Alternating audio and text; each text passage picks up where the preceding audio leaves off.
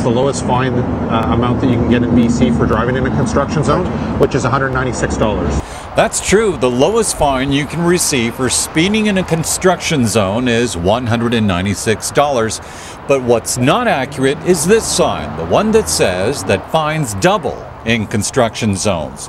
The revelation came to light following complaints from Diane Herback of the BC Flagging Association, who went public after learning that, contrary to what the Ministry of Transportation says, fines are not double in construction zones.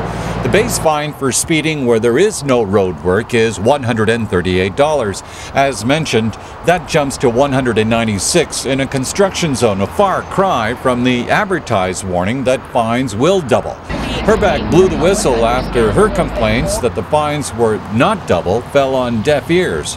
There are also questions about who posted the signs. Here's an example of such a sign posted at a construction site. We're at the Westbank First Nation Road Interchange construction project. The sign says clearly that the fines are double in construction zones. We asked Ledcor, the contractor, who posted the signs.